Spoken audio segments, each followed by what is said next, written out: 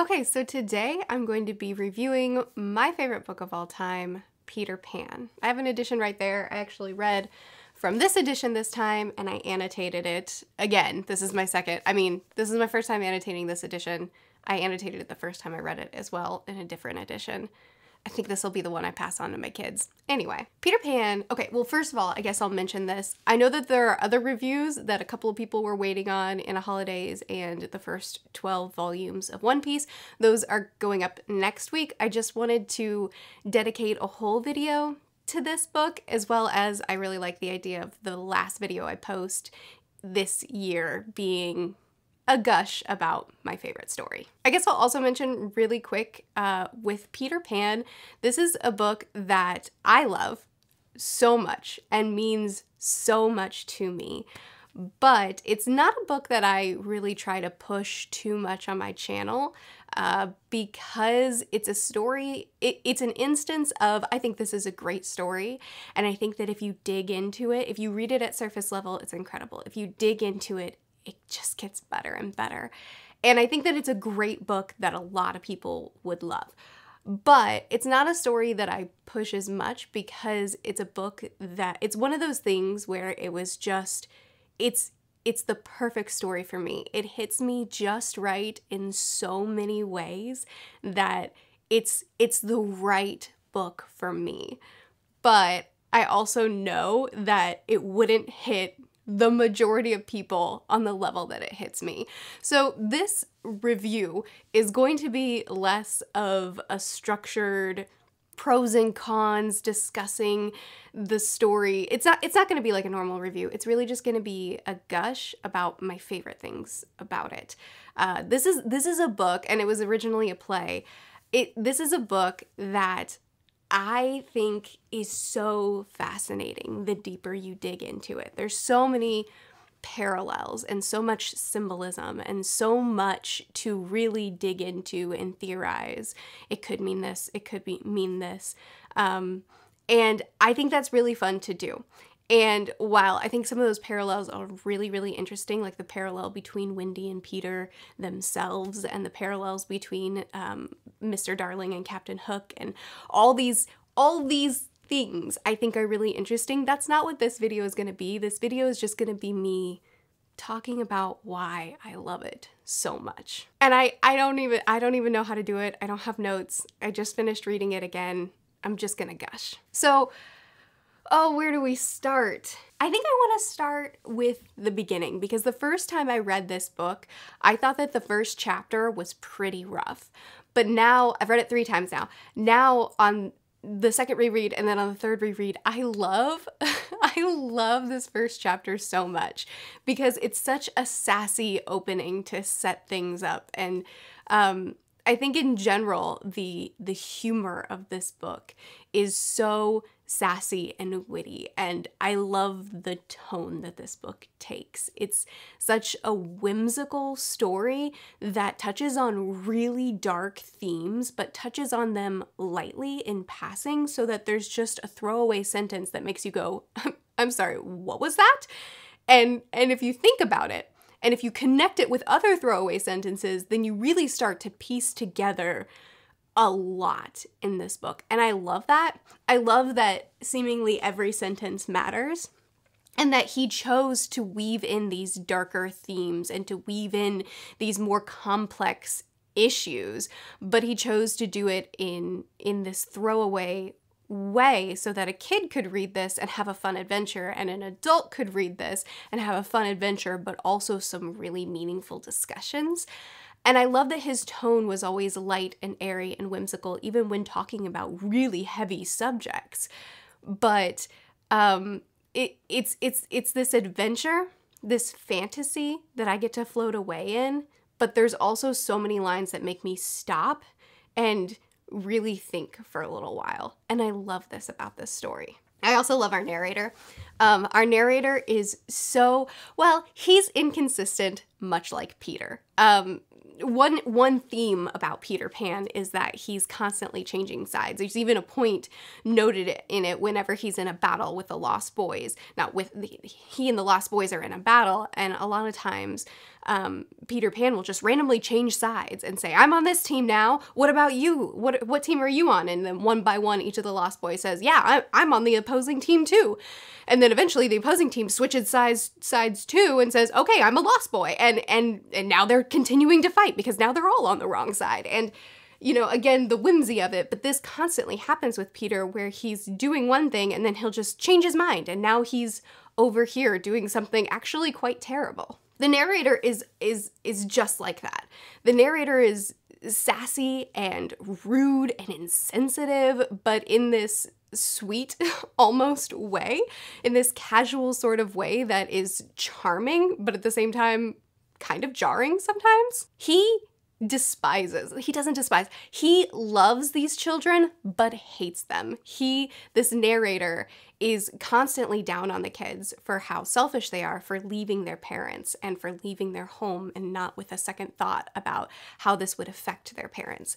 And he just thinks they're so naughty and selfish for doing such a thing and for not considering them the whole time they're gone either, just having this complete confidence that they can come back whenever they want. And to the extent that he actually wants the children's window to be barred when they get back, and he wants their parents to be off on a vacation when the kids come back because it would serve them right to not come home to a welcoming family because they were so naughty and so selfish, which is very horrible to wish that upon children, but he's just so critical on the kids for their selfishness and for their carelessness. Which is just a trait of children sometimes. Kids are so focused on themselves, they're not gonna, and Peter is such a great example of that. Again, constantly, even when I'm jumping all over the place, I'm sorry, even when he comes back after Wendy is grown and he doesn't even notice that she's an adult now for like a bit because he's so focused on himself that he doesn't even know. He's thinking so much about himself that he's not paying attention to the person that he's in the middle of a conversation with come to pick up to take her away. And again, the parallels between the narrator and Peter and Wendy, and I just really enjoy the themes discussed and the overall tone in this entire story. It's the perfect balance of whimsy and carefree and excitement mixed with so much more to dig into and to discuss. The narrator, is very inconsistent with the adults. He tends to be he loves Mrs. Darling so much, but he also is so hard on her. At one point he says he despises her for having her windows open and for having the beds ready for the kids and for being who she is, for being ready for them when he wants the children punished, and he despises her for that. But then 2 pages later he says, or depending on which edition, 2 pages in this edition, so 1 page in the normal sized book, he says that actually I can't say that much bad about her because she's my favorite.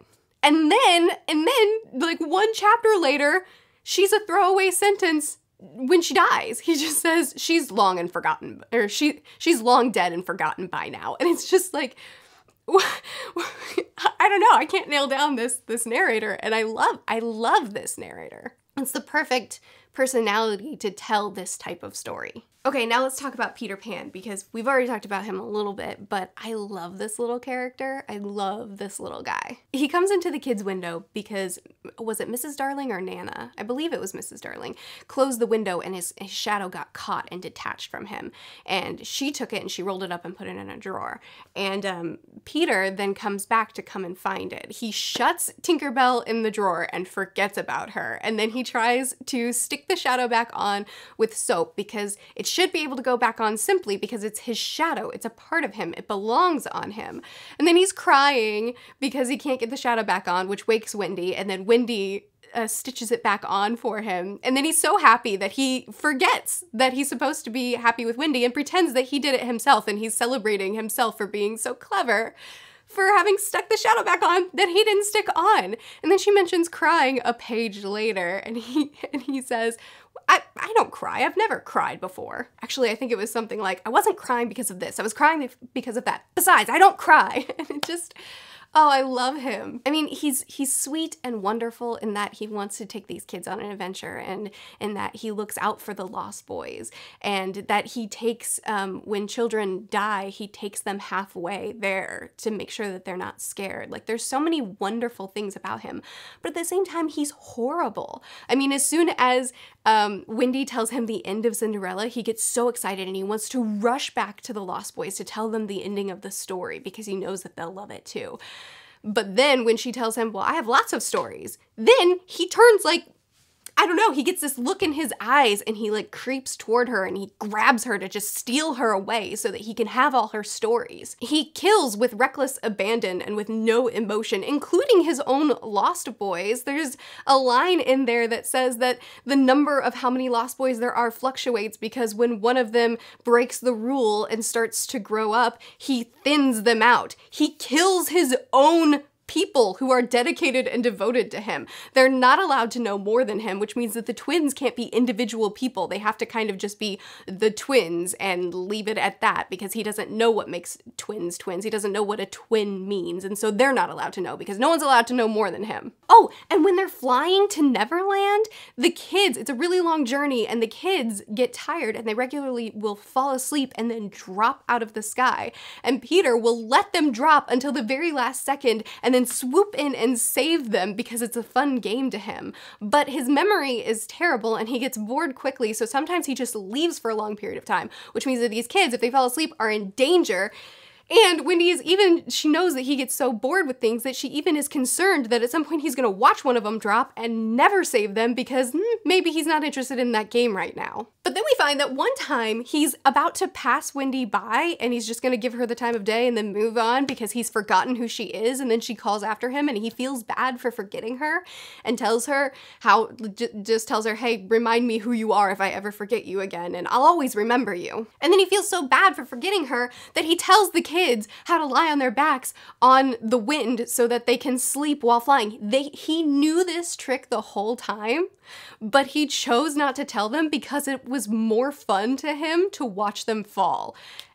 I mean, like, this kid, there's so much to him. He's so good and caring and loving and so bad.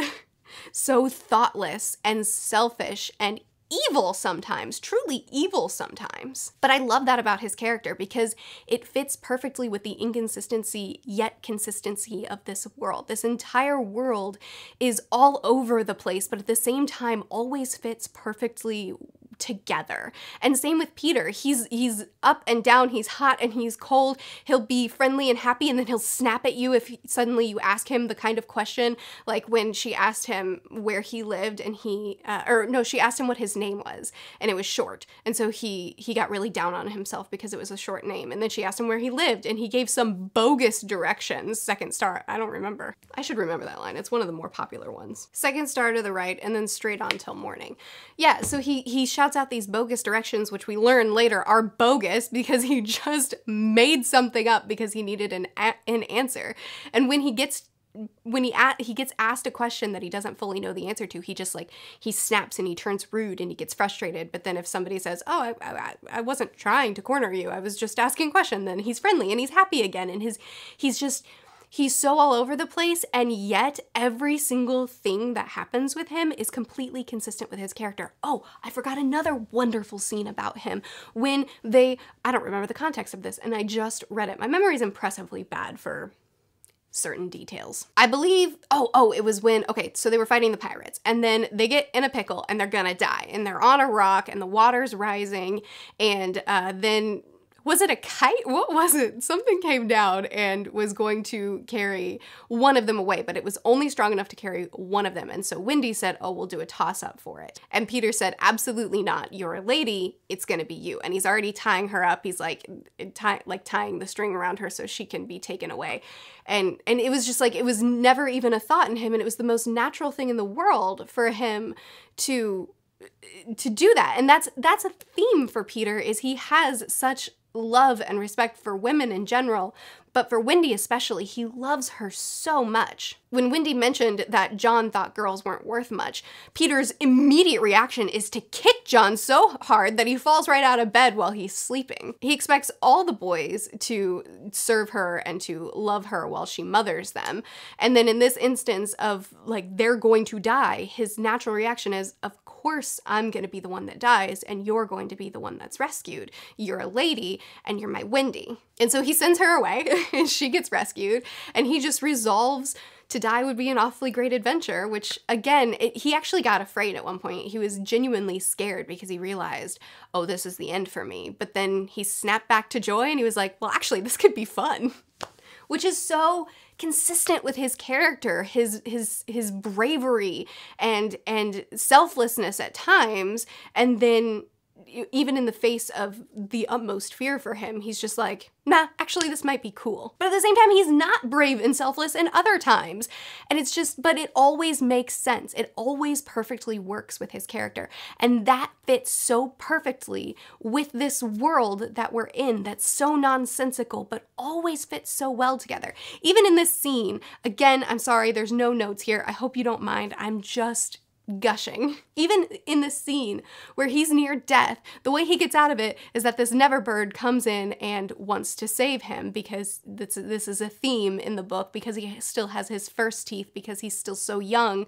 These mothers, these mother type creatures, including this mother bird, see him, they see a child, and they want to protect him. This is a theme throughout the book. Mothers love, mothers need to take care of children and to, you know, like, be there for them, not let them hurt, not let them suffer. So this mother bird sees him, and because he still has his first teeth, she wants to rescue him. And even in this moment where Peter is about to die and he's resolved that he's about to die, he still is so sassy and rude to this bird that he can't communicate with. Okay, moving on. I've spent a lot of time on Peter. I'm gonna quickly hit on a couple other characters. I love Wendy as well. I love that she, even at the young age of 2, when her mother says, oh, if only you could always stay this age, and Wendy then realizes that she has to grow up. And then when she runs away to Neverland, she takes on this maternal role right away. She wants to provide for the kids. She wants to tell them stories. She wants to sew up their clothing and make sure that they're cared for. And it's this desire to grow up too fast, yet still reckoning with, but I want to live in Neverland and I want to stay here forever.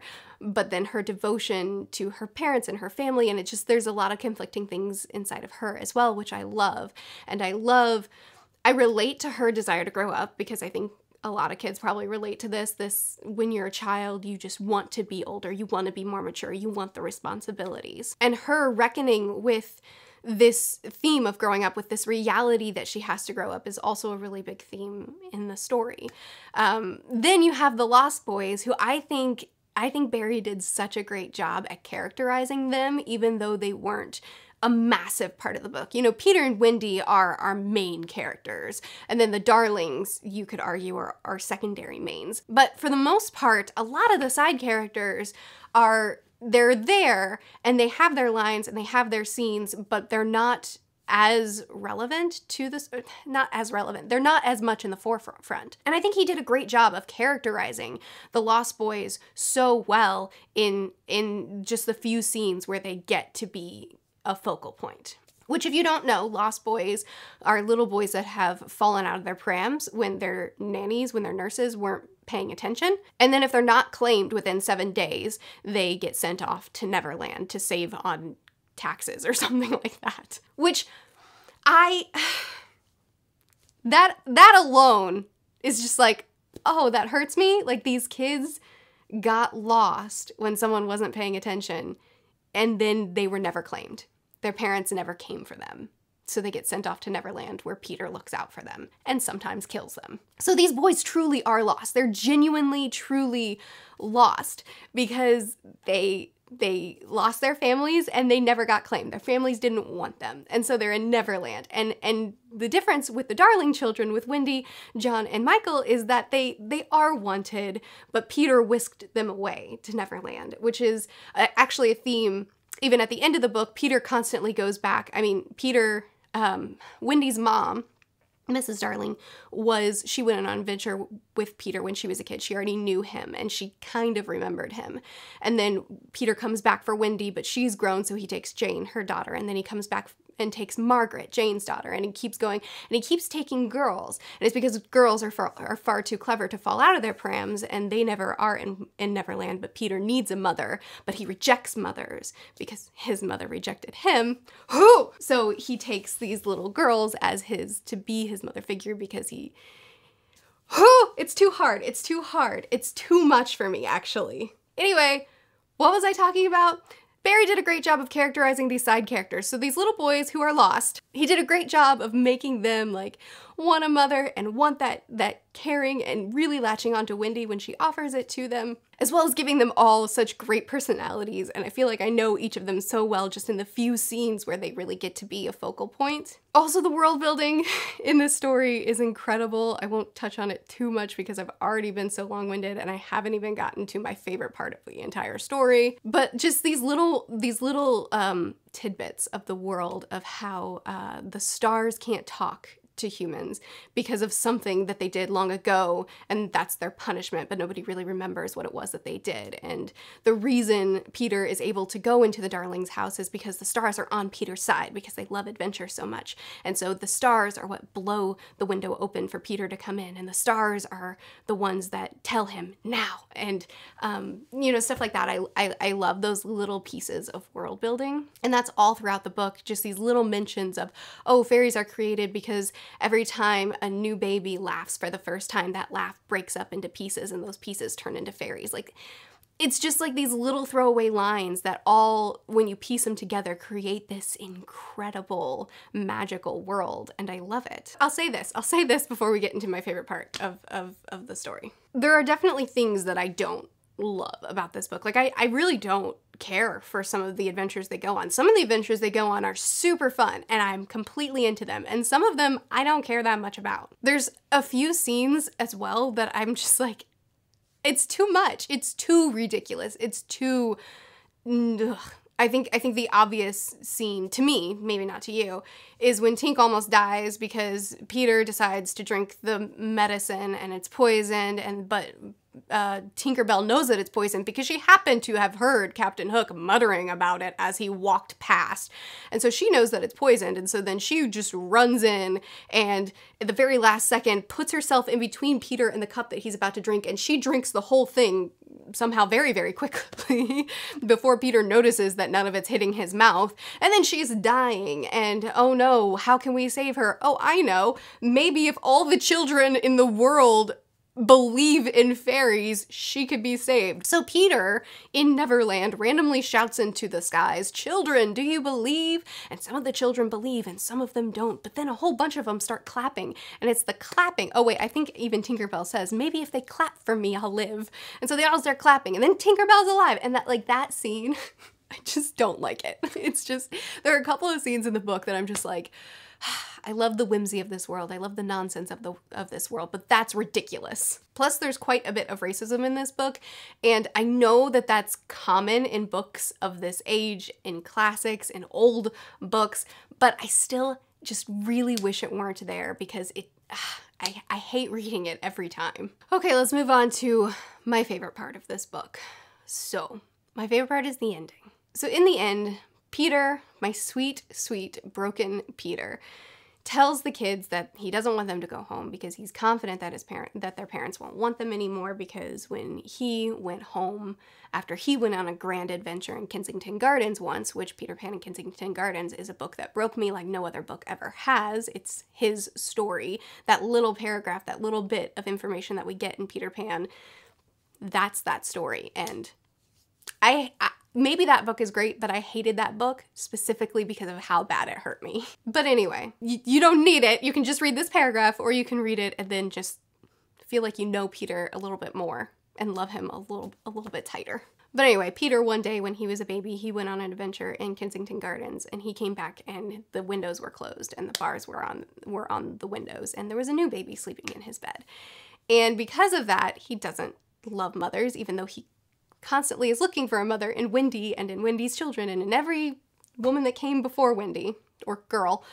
Anyway, I could dig so deep into all of Peter's mother issues, but I won't. He doesn't want the kids to go back because he doesn't believe that their parents will want them, because his mom didn't keep her windows open for him. So Wendy is confident. She is absolutely sure, throughout this entire book it's mentioned, she's absolutely sure that their windows will still be open because she's so confident in her parents' love for her. And when Peter tells his story, she gets scared and she's like, we need to go home now. So the whole crew, Wendy and Michael and John and Peter, well, Peter initially isn't going to go with them, but then after a whirlwind event, he does. And all the Lost Boys, they all go back with him. But Peter and Tink go ahead, and when the windows are opened and Mr. and Mrs. Darling and their dog are sleeping in the nursery, hoping that they'll come home, even though they've been gone for a long time, the windows are open, they're sleeping in the nursery, the beds are turned out, I think is with the phrasing that was used. The room is ready for them. And when Peter sees that, he doesn't want to lose Wendy. And so he closes the windows and bars them himself. But then he sees how badly the Darlings are hurting without their children and how badly they want them home. And so Peter does an incredibly selfless thing, and instead of making it look like they don't want them and keeping the family that he has stitched together, he takes the bars back off, he opens the windows back up, and the kids arrive and they see that the windows have always been open for them. And so they come home and it's just this wonderfully happy reunion. They're so happy to see their children again. And then after, I can't remember, they counted to 50 or something like that. No, I think it was higher than that. After some time, the Lost Boys then enter the home the correct way, not through the window, because they want to make a good impression. And they arrive and they say, hey, we're from Neverland too. We don't have a family. And they ask if they could be adopted. And instantly Mrs. Darling says yes, and Mr. Darling wants it too, and they all dance around the house and they find enough places to put beds so that they can adopt all 6 of the Lost Boys along with their 3 children they already have. And it's just like, without hesitation, this family is just like, you need a home too? You need parents? You need a family? Yes, of course. There's no question about it. I think that the ending of this book, not to mention all of the complexities that come with Peter and his position, the way that Mr. and Mrs. Darling are, especially Mrs. Darling, it's such a reflection of a very specific part of my heart. The fact that their kids left and decided to go do this thing without a goodbye, without a hey, see you at this point, without a thought for them. It's never a question that their windows would always be open, that the beds would always be ready, that they would sleep every night in the nursery ready for their kids to come home if ever they would. And this theme throughout this book of a mother's love, of their windows always being open, is just such a reflection. It's just, it hits me. It hits me hard. Because my windows are always open too. And the fact that he took it then one step further, and that, dadgummit, the fact that Barry took it one step further, and that when the 6 Lost Boys who are truly, truly lost, the fact that they came in and asked if they could be adopted, and without hesitation, they were just like, yes, of course we'll be your parents too. And happily danced around the house looking for places to put beds so that they could now have 9 kids without question of, you know, there was in the first chapter, there was the deliberating of, oh, can we even afford kids? And then at this point, they're just like, that's not even a concern. These kids need a home. Of course we'll be their home. And so it's this really heartwarming, beautiful ending, but at the same time, so heartbreaking because Peter's still outside the window. And when he doesn't knock on the window, doesn't open the window, but just acts like he's gonna pass by, but kind of brushes it lightly so that Wendy can see him pass by and can call after him. And she does, and then he stops, and she says, don't you want to ask my parents the same question that all the Lost Boys asked? And Mrs. Darling immediately reaches out her arms to him, and she's like, of course we'll take you too. But he rejects her and decides to go back off to Neverland by himself. But first they create this arrangement that once a year Wendy can go off with Peter Pan and spend a week with him in Neverland and then come back. And he starts to forget her. He stops coming back until she's an adult, and then we've kind of already covered that. He comes back as she's an adult, doesn't even notice she's an adult, then he's terrified of her as an adult. But then he notices that Jane is there, so he takes Jane and comes back for her every week until he doesn't, and then he takes Margaret, and, you know, it continues on. And, you know, he just... Again, I can dig into that so much deeper if I would, but I think I've cried enough for one video. I love this book because the amount of nonsensical and whimsy and just beautiful world that nobody really understands like Peter does is just... It speaks to my heart somehow, you know, it fits me so perfectly. The many levels and the many faces of Peter are so fascinating to me, and I love each time I read it trying to catch one little bit more of who he is and understand him a little bit more, because he's so complex. And I think if you read the book quickly, you might miss it. But if you take the time to really pay attention, and, you know, if you read the book quickly and you didn't like it, that's, you know, fine. It's totally okay. I get that this book isn't for everybody. But if you do, if you take the time to read it really closely and to take his little pieces of who he is and put them together, you come away with this amazing, broken child. And his story is so sad. And I feel for him and I hurt for him, but at the same time, I love Mrs. Darling for how much her windows are always open and how desperately and truly she loves her children and how her windows are open for every kid. It speaks a lot to me, obviously. When I was growing up, I didn't grow up in the best area, and a lot of my friends didn't come from great homes. And my house was always the place where everybody came. And, you know, my parents were always the parents that, like, my friends always considered my parents their parents. I even remember several times when my brother's older than me, when my brother's friends were old enough to be driving, I would go to sleep at night. In the morning, I'd come downstairs and there were 2 or 3 kids asleep on our living room floor just because they needed some place to be that night. And my parents would come downstairs and see kids in their house that they didn't invite, and they would wake them up, tell them to go brush their teeth and take a shower, and they would have breakfast for them, and they'd hang out with us for the day. And, you know, I wouldn't do everything exactly the way my parents did it, but the heart of this, the way I grew up, seeing that my parents, their windows were open for every kid, I mean, like, that's my heart, you know? And I see that in Mrs. Darling, and it's who I want to be too. All right, I'm done with this. I've cried enough. Anyway, that's why I love Peter Pan, for a lot of reasons. Actually, this barely scratches the surface of why I love Peter Pan. I could dig a whole lot deeper and we could talk for a whole lot longer, but I'm sure it's enough for everybody. I'd love to continue chatting with you about this in the comments. I post videos every Tuesday through Friday. I'll see you guys again soon. Bye.